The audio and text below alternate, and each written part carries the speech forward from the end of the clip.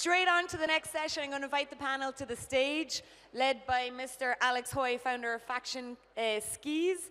This is where we get down to detail, and we have a super exciting panelist of entrepreneurs and sports people, and entrepreneurs building technology for sports people, and sports people using technology built by entrepreneurs.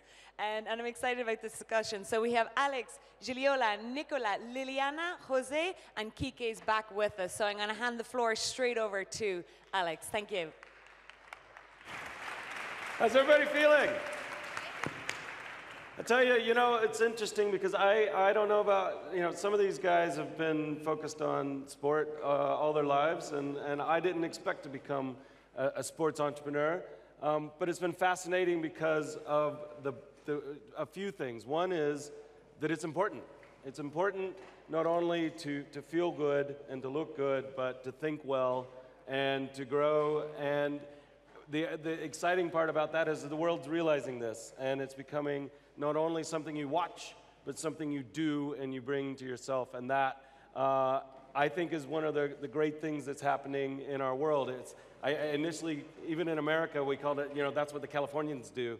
And then that became more global. And yes, America still has a lot of very large people that should move more. But we're seeing a lot more people being inspired by people doing extreme or less extreme sports, and then out there and doing it. And we've got a fantastic group here, a mix of folks that are Olympic athletes, but also people that are enabling other people to get out there and be healthy and build businesses around that, or to be inspired by it. So we'll start with some introductions. I'm pretty humbled by the group here. We'll start with Gigliola. Yeah. All right, everybody say that twice. No. Gigliola comes from Latin America, and she's inspiring over 250,000 people to get out there and do their stuff. Why don't you say a little bit about what you're doing? I'm the co-founder of Bodytech. Bodytech is a sports medical club in Colombia, Peru, and Chile. We have 135 clubs there and 250,000 customers. We have sports medical doctors, physiotherapists. We're more like a regular gym because we believe that we have to give health, and that's through exercise. And so one of the things, it's the #1 gym in all of gym company in all of Latin America, the 18th in the world. And one of the things that we want to touch on is the impossible, and then how that applies to everyone. What do you think is the most impossible thing when you thought about you build it where you are now from where you were before? Well, Bodytech is the result of a thesis in our MBA. I had a partner, and at the beginning we started like everybody else. We went to 14 banks in Colombia, and all they say no, no, no. I mean, a gym, a club, you study 5 years at the university and then 2 years in the MBA, and you're gonna run a club? So it was like low-profile industry at that time. It was 18 years ago. So at the end, my mom made a mortgage on her home and lent us the money to start. So, I mean, it was like almost impossible to start at that moment. It was the worst economic crisis in Colombia. It was 1997. And right now we are here. We're #1 in Latin America. And I believe that no other company is #1 in Latin America right now, in any other sector. So you have to work like crazy. I wanted to be an entrepreneur because I didn't want to work for anybody else, and I was so wrong. Because right now I have a 250,000 bosses that are our customers. So I thought that if you work for yourself, you're gonna have more time, and that's wrong also, because at the beginning I woke up at 4 in the morning to open the club at 5, and we closed at midnight every day. So it was like 21 hours of work every day for almost a year. And then we start growing, and I mean, when you do the things right, everything goes. It's like a river. Worth it? Yeah. All right, that's great. And a lot of self-belief there, and that's, I think, something that's recurring both in sport and business, and certainly when you combine the two. So Nicola works with a company that everybody knows and has probably climbed on, Technogym. It's the #2 in the world, #1 outside of the US. And his role there is actually a kind of a special one. It's finding the next talent in wellness and health. Again, this huge opportunity for the world, both in terms of impact and in capital. So Nicola, why don't you tell us a little bit about some of the over-the-odds impossible things that you feel like Technogym, and especially what you're doing, is addressing? It's, first of all, thanks for having us here. I mean, for us, for Technogym, the things that are really always motivated us, I mean, the cause that you need to buy in when you work for Technogym is we are committed to help the world moving. So having an active lifestyle that will improve, as you were saying before, any aspect of your life, not just looking good, but also feeling better and being more proactive. So the impossible challenge that we started back 30 years ago when we started outside US, where there was let me say, the paradise of fitness. I mean, everything was starting from here, as you were saying. I mean, it was trying to move the world, starting outside from where everything started, that is US. So we did a great job with our equipment. We reached the second place in the world. We were the first one outside US. But now the challenge becomes even more difficult. That is motivating people that are not normally going to the gym. So try to find a way to make people going and become customer of Gigliola. So that's our main target, and we think technology could be very helpful in this kind of challenge in order to stay together with the people outside the gym and motivate them to get more and more active. To do this, we understood that this could not be done just inside our corporation. We need the talent that are outside there. And that's why we started an open innovation approach to this digital disruption, trying to motivate entrepreneurs in helping us in achieving this supreme goal, let me say. We are working with the top influencers around the world at the World Economic Forum, but we want also to work with the young entrepreneur. That's why we opened an accelerator in Italy to ignite the talent that could help us in reaching this supreme goal. And so what I think is quite interesting is not only is it kind of a gimmick to get people to use the equipment, it's actually making people healthier, and then you've started something that's focused on when people are losing weight, they're also generating food for others. Yeah, we have launched this campaign together with Expo. We have created our app that helps people in collecting moves. So is the unit of measure how many, more or less, a little bit more advanced than step, because you can, and calories, because you can compare two people that do the same run, and so creating challenge among them. But the more moves you collect, so the more you move, the more Technogym is committed to donate food and meals to the underserved population. So we have made an agreement with the World Food Program and launched a campaign that is called Let's Move and Donate Food. Up to now, we have donated, from the beginning of Expo, we have donated around about 600,000 meals to the World Food Program. Excellent. Thanks so much for that inspiration. And now, Liliana is a special one. The last time I saw her was on the Mall in London in 2012, where she was crushing it for their beach volleyball team. So I'm a little bit starstruck here. It's quite exciting. But it's also quite an impressive story, because not only do you have to rise to the top of your game in order to compete in the Olympics, no matter what the sport is, but when you're in a sport where you're not getting the infrastructure, you're not part of a machine, you know, you've got that, especially in countries like China or US, and build your own, you have to have a lot of that self-confidence and faith. It would be great if you could just tell us a little bit about some of the, again, what made you think that you could do that impossible, and why? Well, at the beginning, I was playing indoor volleyball, and I wasn't really comfortable because I thought I couldn't achieve my dream, an Olympic Games. So I moved to beach volleyball, and I had to leave home, family, friends, and was kind of hard, was tough.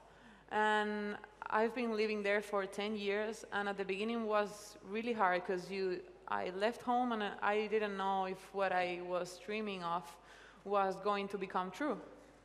But I started training, and year by year we were improving, and I started playing with my partner right now, I'm playing right now, in 2007.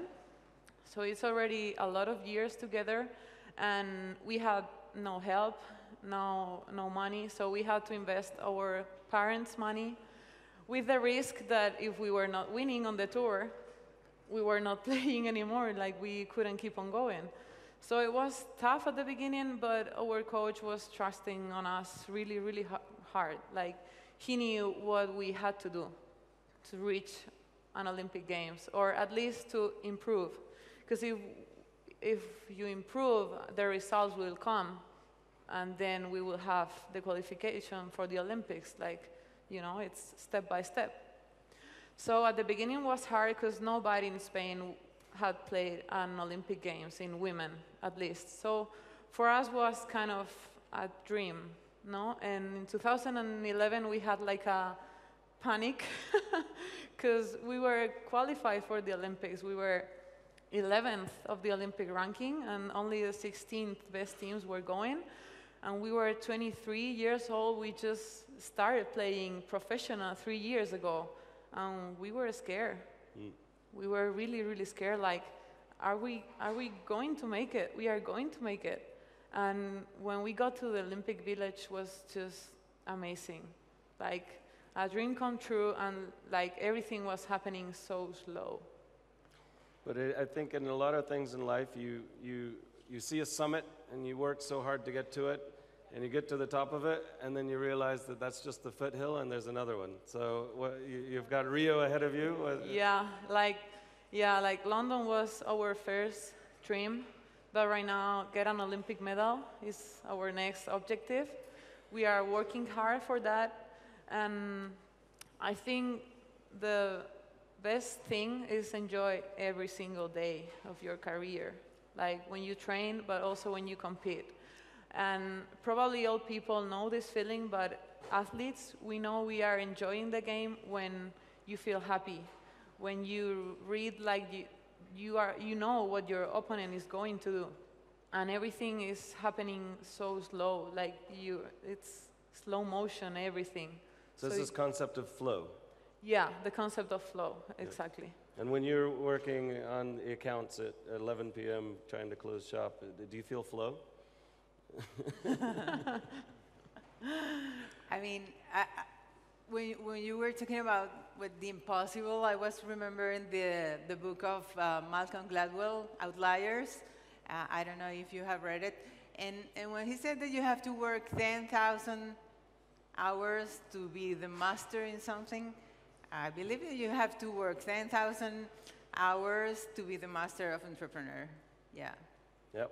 And you know, whether it's your serve or if it's literally getting the accounts nailed and understanding what it means, it takes practice. Yeah.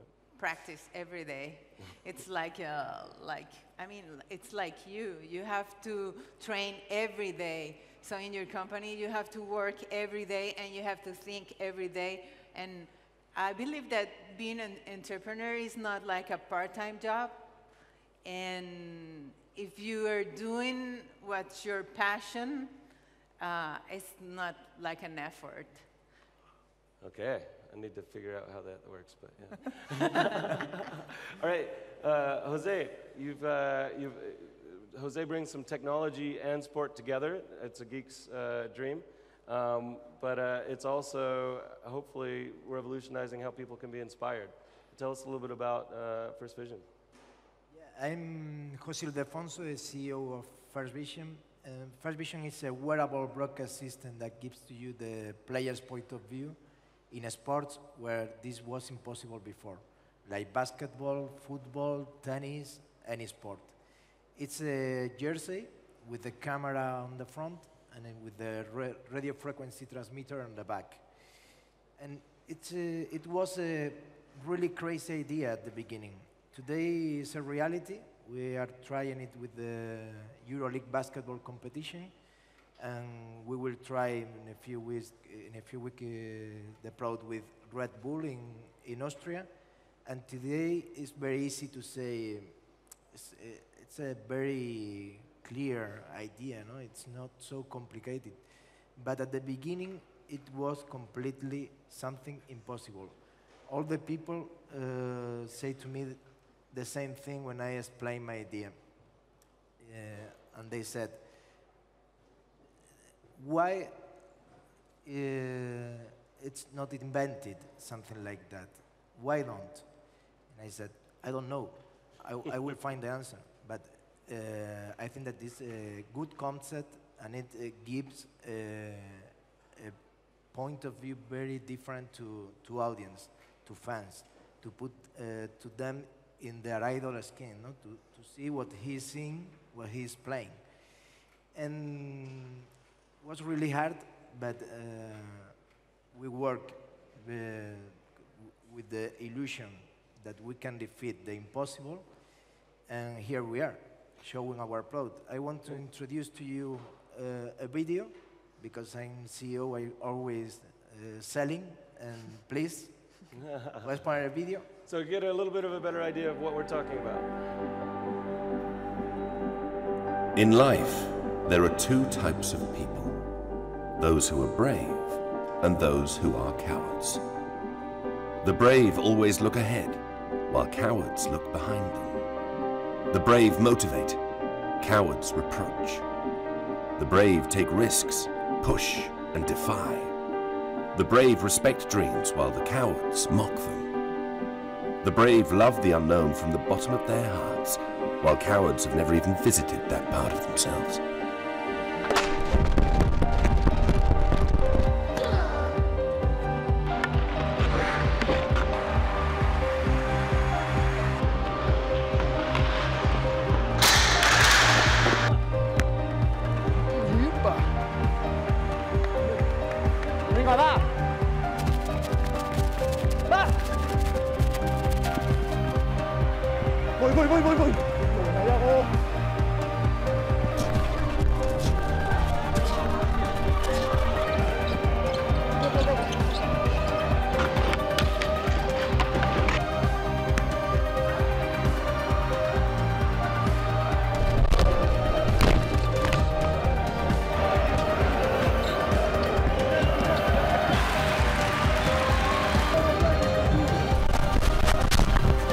How long has it been since you've done something that came from your heart? How long have you gone contradicting your destiny? How many lives do you need to understand that you only have one?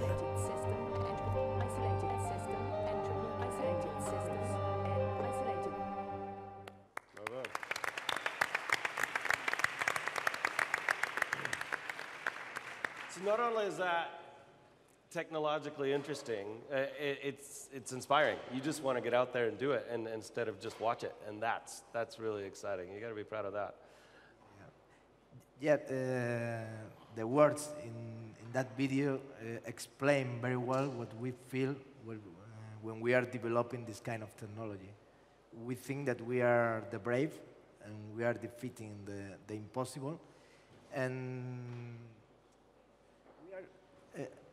I'm changing my way that I see life. I was creative director in an advertising agency, and I felt all the time that I wasn't creating things, because all the time I was thinking about the client's fear, about my fears, and I wasn't do what I really want to do. But right now, I think that I'm not a creative person, I'm a creator. And this is the difference today. I think that all the people has really good ideas, but only a few people has the balls Huevos, I think is the word, right? Cajones? Balls, I don't know how to say female balls in English. But Ovaries? ovaries. But a few people has the balls to develop these ideas. This is the difference between... So that's the line between the impossible and the impossible. And everybody got a great introduction to you before, but I guess what would be fantastic, and again, what we're trying to, what I'd like to have people come away with from this is a combination of where sport and the psychology of achieving the impossible start crossing over, and maybe it's something that where you kind of had a breakthrough like that, where you kind of went and had that crushing, difficult moment, and then realized that you were able to power through. Yeah. I always wanted, I think it's like you said, you have a goal. My ambition was to go to one Olympics, no? And it was my country's Olympics in Barcelona '92, and you worked for it, and you had bad moments, and you worked for it, and then you get there, and it's a dream come true. But then you say, oh, but then I want to go to the next one. So I went to 3. And then I had this moment in my life that something happened. I broke my back, and I was on the horse, and I wasn't very happy. And at that same time, I think life flows. And something came along. My husband said, "Let's do a business together. Well, let's start a hotel," and it just went on from there. And I'm very obsessed. I think sports people, we all are very focused and very obsessed, especially. And I went from one obsession to the other. And what I did feel was that there's so many comparables in sports and in life. Goals, discipline, bad moments and good moments, and especially in sports, because there was something that the Spanish team was very good at for our Barcelona Olympics, was the treatment of failure and success. No? First of all, when you are a success, to learn how to, even if it's for 20 minutes, say, good, no? And then keep on. And if it's a failure, it doesn't matter, also keep on, no? We worked a lot of that in Barcelona, and I think that really helped me for the rest of my life, not to be very down when I have a failure, and not to be very up when I have a success, no? I want, at the end, to say he had a successful career, not one day, no? So I think that's something that sports teaches you. There's always a next game. Yes, and always. Yeah, it's focusing. It's humbling as well, but it's also wakes you up in the next day. Well, that's brilliant, and what an inspiring group here. I'd love to dig a little bit more then into where you think things are changing for typical people in how they're taking sport and wellness into day-to-day life. And Nicola, that's a big focus where you've taken the position that Technogym's been in and said, how can we have a bigger effect on people? And it's been through creating an accelerator. You've got over 200 applicants, so you've whittled down to 5. What are you seeing out there that, as a society, are you seeing any changes? Are you seeing people taking health or wellness or sport differently in their perspective?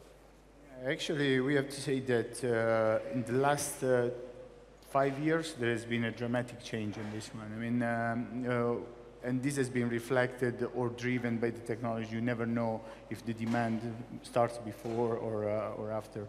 But all this incredible attention to the wearables, you know, people start counting their step, big companies investing in it, like Apple launching a watch that tracks what's your movement, how much you move.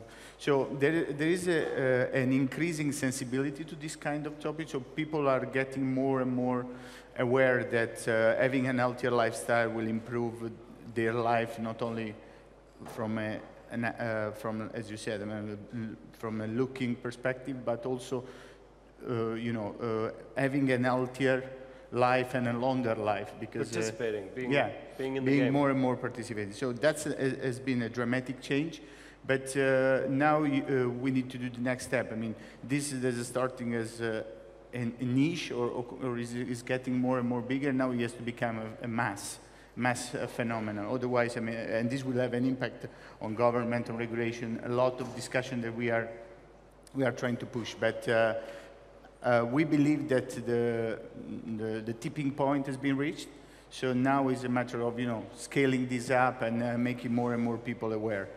And a lot will be done with incentivizing the people, nudging them in making the choice. At the end, gamifying it. Yeah, gamifying all this, because at the end of the day, if you really want to break through it, you need to make that the healthy lifestyle, the active lifestyle should be the default choice. Today, it's. Do you think it's more the psychology of the game, or is it the end goal? I need to. The problem that you normally have with this kind of topics is that the reward is too long down the line. I mean, you need to believe in something that is going to be healthier for you in 20 years down the line or 50 years down the line when you get older and you are reaching a more critical phase of your life.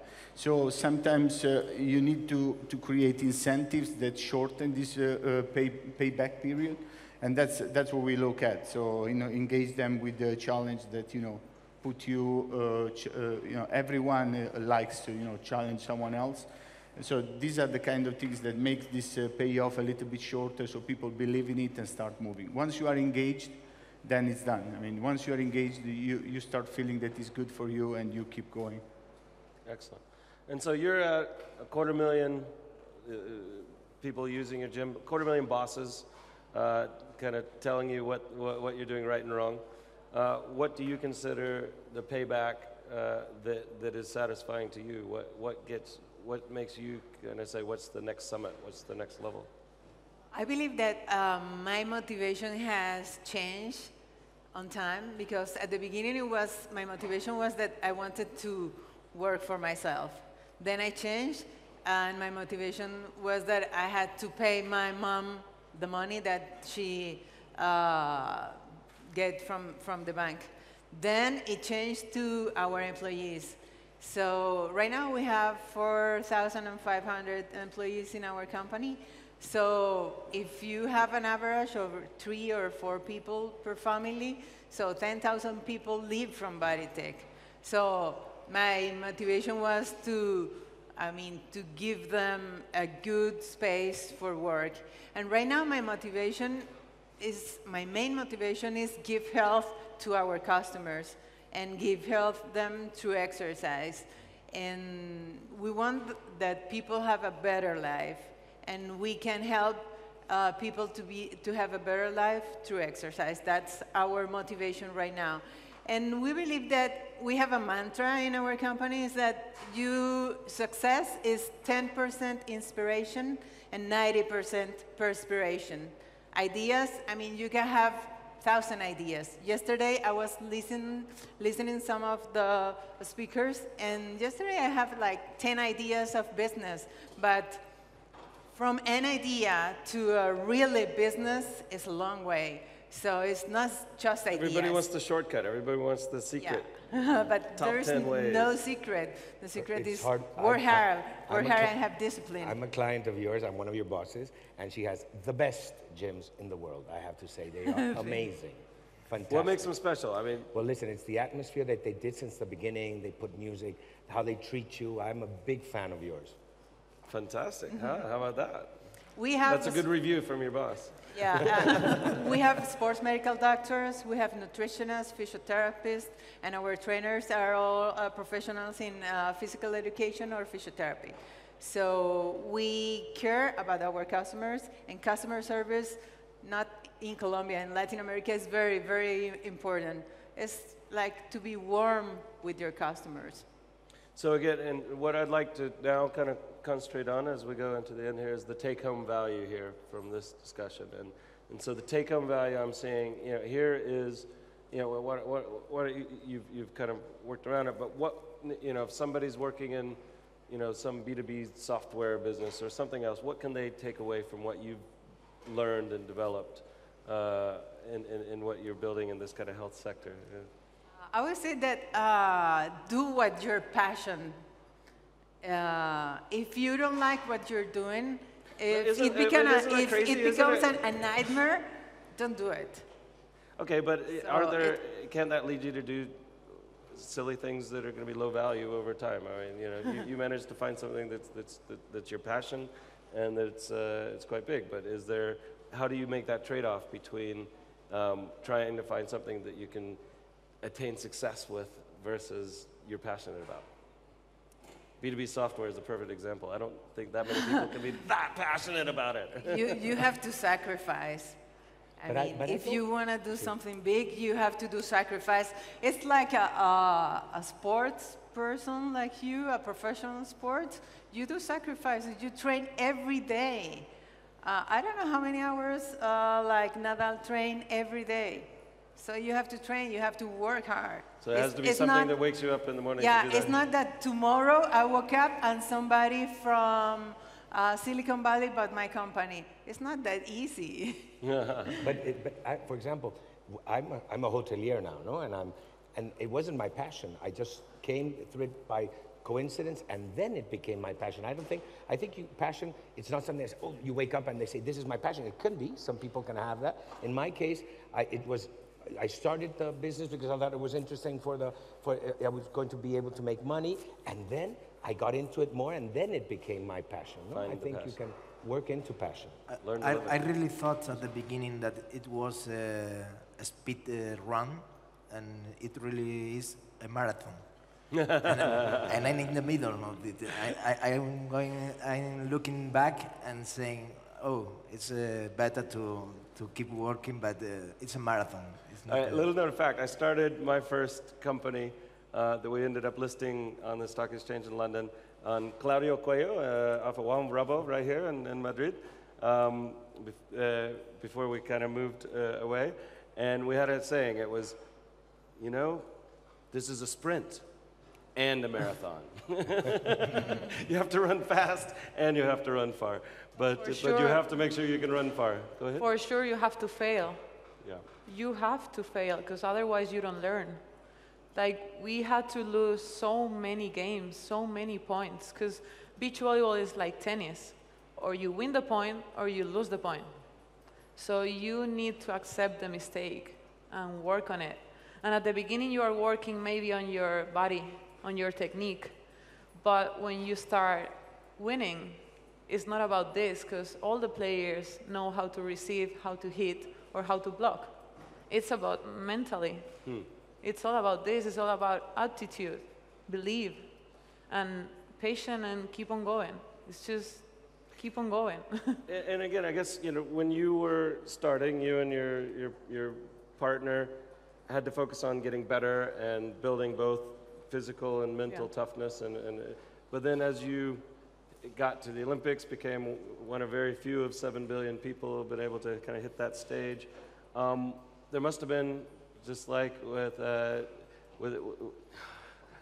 Gigliola, that kind of moment where you realize the motivations changed a little bit, things are a little bit different, and you're actually having an impact on more people. What kind of things have you been able to see with that affect mere mortals and not Olympians that you've been able to learn from or inspire? I think at the beginning we didn't realize, because like we were doing something historic for our country, but at the same time was something historic for Lily and Elsa, like something new for us. So we just wanted to do it well for us. And after the Olympics, we realized how big what happened there was, because we were in every single newspaper, on TV, everybody was talking about beach volleyball. And I think that's great. And from then, a lot of beach volleyball clubs, a lot of, you know, players are starting now to play beach volleyball. And we need to take that and make a good structure to make young players grow. And you don't realize this until you start achieving things, and some people on the street tells to you, wow, great job, or can I make a picture with you? I'm like, are you sure? Like, yeah, it's hard to accept sometimes, but I'm not Messi, so I'm okay, I can live with that.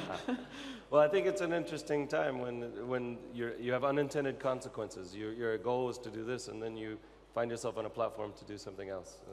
That's quite special. Jose, things that you feel like that you've learned in your journey that everybody here can take home? Sorry? Things that you've learned in your journey to building this new company that everybody can take home as a... What I have learned is that you cannot accept a no at the beginning. Maybe he's right, and you have to accept it, and I completely agree that you are failing. And what I want to say to everyone that is here seated is that if I could done this thing called First Vision so difficult, everyone can these kind of things, because I was an advertiser, and now I'm a man talking about technology, and you can change your life completely if you are convinced that you can do it. That's fantastic. All right, well, I think that can summarize it. Be brave and get out there and make it happen. Thank you very much to our panel.